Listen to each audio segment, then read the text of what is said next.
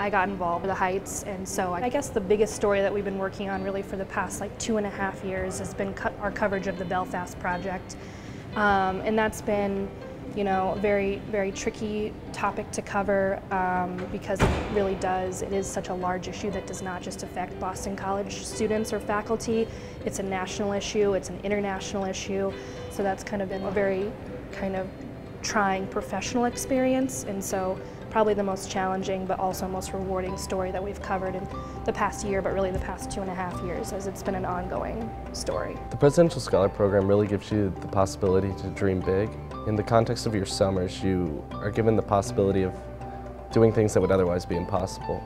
Whether it's my first summer where I worked at a juvenile detention facility, or the following summer where I was able to intern with a marketing firm in Argentina, or the following summer where I was able to intern as an English teacher in Sao Paulo.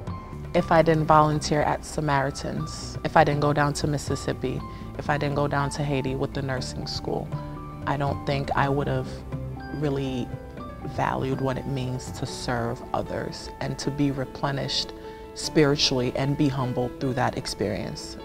And I owe it to BC for that revelation.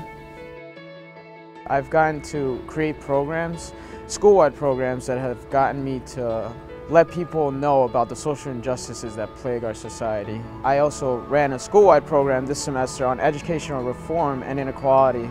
So that was big for me because I'm going into education for the next 2 years through Teach for America, and I'll be teaching high school biology. I really enjoyed really everything we did with ESS. I find that sometimes people are afraid to talk about some things they're interested in because, I don't know, they're not cool. Like, for example, people don't love it when I talk about math at parties for some reason.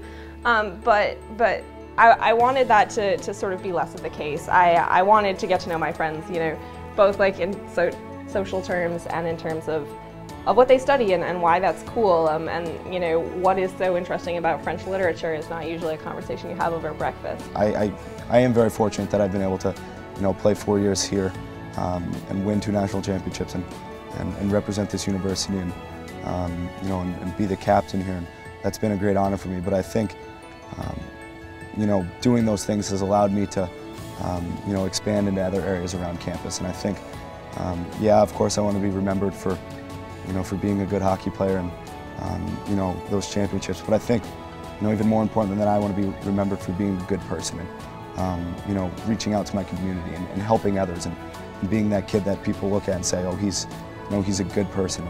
And, I enjoyed spending time with him, and, you know, I'm happy I got to know him.